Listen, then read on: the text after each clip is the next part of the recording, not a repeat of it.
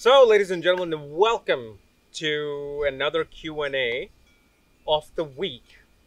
And today we're going to be talking about your name and why it is important in your life and why it has been chosen the way it's chosen. Because the question that was put to me, okay, is by, hold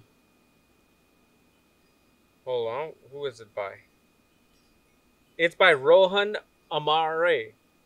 So Rohan says, in India, traditionally, the name assigned at birth is chosen based on the moon nakshatra sound. But what if the name assigned is not as per the moon nakshatra? How does an individual name affects their life? So, very, very good question. Very interesting question.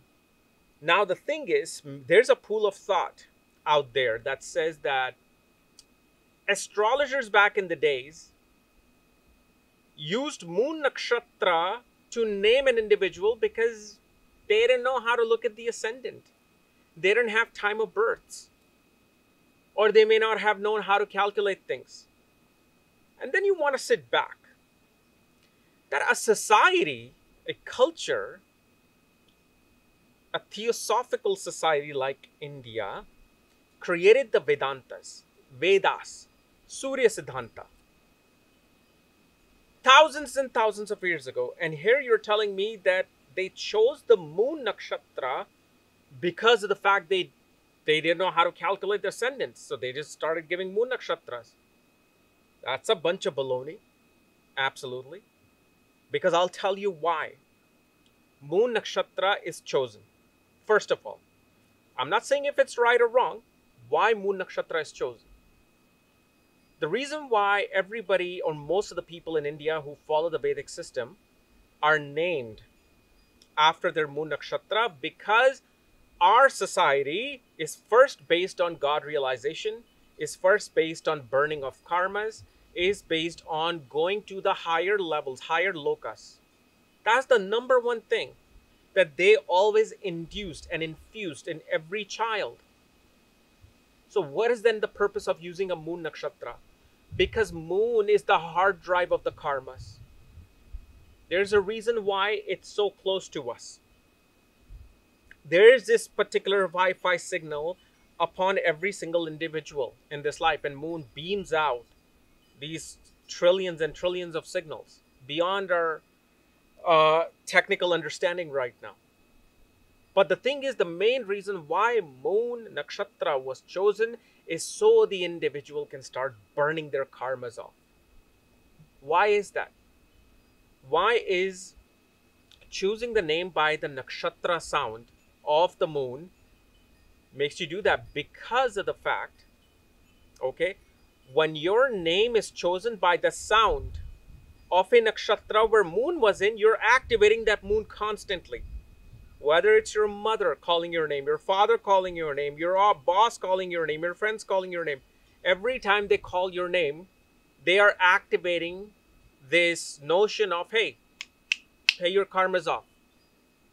Whatever debt you owe to someone, pay it now. That's the main reason. That was the original reason why. Now you can come to this analysis, your modern analysis, that, well, what if the nakshatra is based on the moon? Or, I'm sorry, based on the ascendant?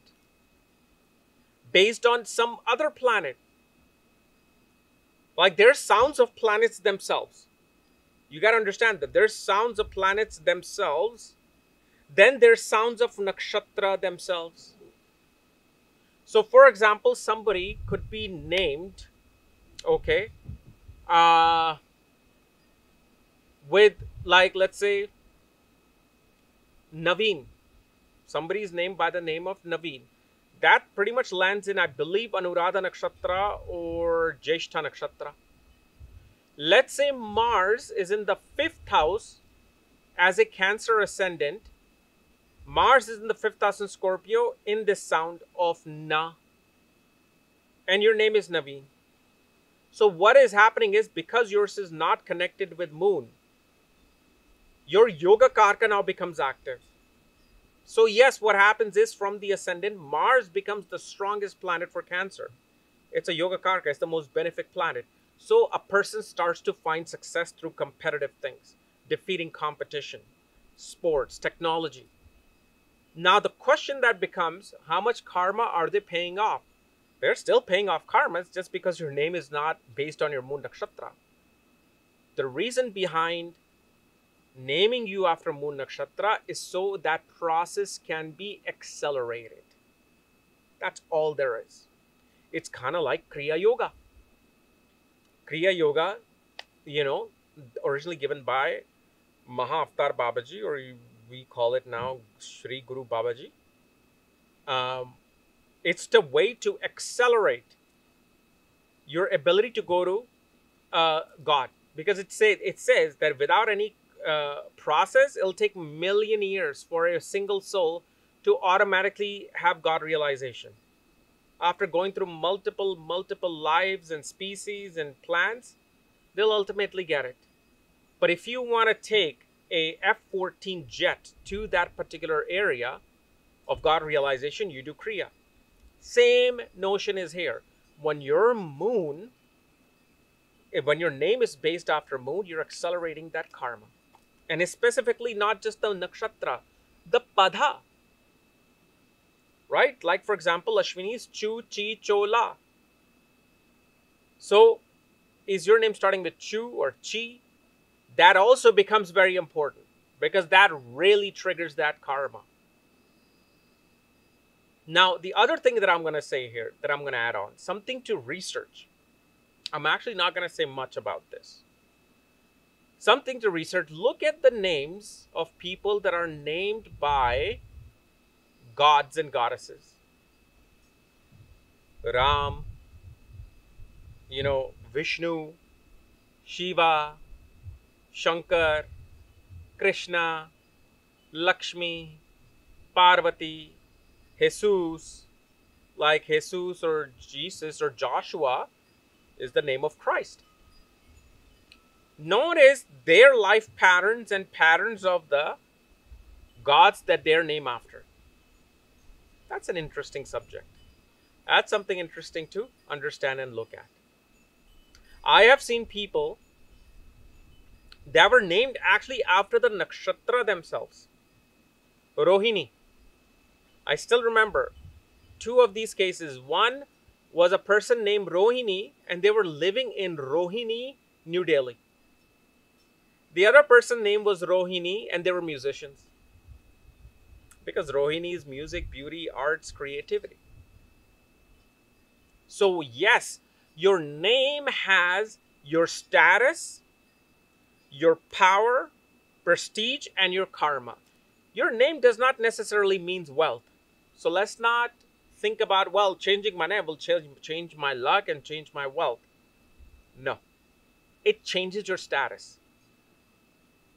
For example, you have a billionaire here.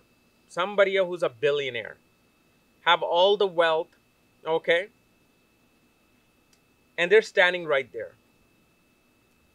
Then you have, let's say, Yogananda sitting right next to them, or standing right next to them. So who really has the biggest wealth?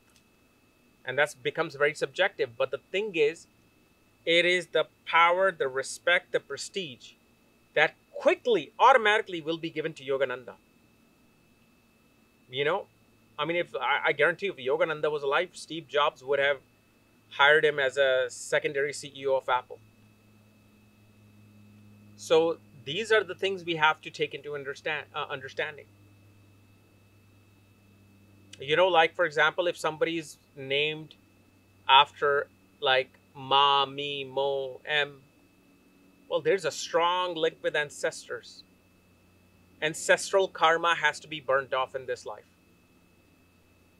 You will also either own a ancestral land of your own family, or you will buy a land which is known as the ancestral land. So these are the things you have to understand. So when you name anything or anyone, not just the nakshatra that matters, the nakshatra sound that matters, or if it's moon or other planets that matters, but what is the actual name? What is the name of meaning of the name? And like I said, research, look at all the gods that have come and look at the life they have lived. How was their life? And then match it. For example, there's a very, this is actually another subject that can become.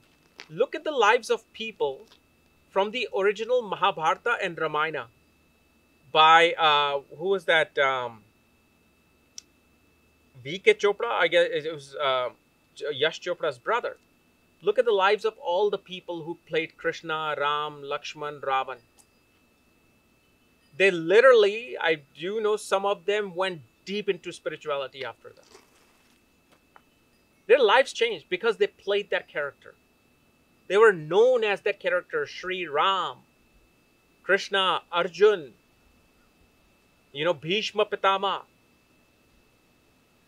So name has importance, but it's always connected with karma, the burning of karma, which karma you're burning, your respect and your status and your fame. But fame does not translate into money, status may not translate into money, and burning karma does not translate into money. That's something that I discussed last time, which was with Vastu. And I believe last time too, I forgot to mention, like once I did those brick remedies in the kitchen, I came across piety, lifelong friendships. Dr. Pai, Sandeep, Togi, Eve. I mean, my connections became active in life. And yes, it's not just the bathroom, it's not just the kitchen, but the bathroom itself was away from the home. It wasn't part of the home. And yes, so a bathroom is somewhere. One thing I've seen more with bathroom and toilets is not just necessarily loss of money, but it really is concerned with health area, and it concerns with expenses and wastage of money, which again you can say loss of money. But it will not stop the wealth, at least in my understanding, it may not. But the main thing was the kitchen, the fire element. What area is burning? Because it's going to burn some area in your life. So if you're covering this from last time, I wanted to kind of cover this because remember, why do we use Vastu? Which house, what is Vastu? Vastu is related to home, real estate. It's like feng shui. Which house is in your birth chart represents home? The fourth house. What is the fourth house? Home, land, real estate, but comfort and happiness. It is the first of the moksha houses. It is where you feel comforted and you're resting and you're sleeping at night in your mother's womb or in your mother's cradle or on your bed. So whether you are a person who's making 60,000 a year or whether you're a person who makes 60 million a year, you're a billionaire. There's no billionaire out there who's saying, well, I have all the money in the world. How do I find misery? Where do I look for misery? Right? Nobody's a Buddha actually purposely looking for misery. Everybody's looking for happiness. And that's the point of Vastu. It's like, what makes you feel happy? Even if you're making the most mediocre money, you'll be like, my God, I've never been so happy and ecstatic in my life. This is the whole purpose of Vastu. So I just wanted to combine that, with the this question of name. Actually, there's another question related to retrograde planets, but I might cover that tomorrow because I'm about to have a 4th of July party. Happy birthday, US! So yes, happy birthday. Thank you, our forefathers, for making this the greatest country in the world. And I love this country. I love India too. Anyway, guys, if you're new to my channel, subscribe below so you don't miss this type of videos. If you want to know where your planetary placements are, what your name is compared to the planetary sounds, for that, check out the links here, KRSastrology.com, where you'll also find the link to my academy, Magha Vedic Astrology Academy, along with my consultations and reports. All right, we'll see you later. And remember, I'm going to upload the video on Vastu on my academy once I get back to my home away from this cabin. All right, bye-bye.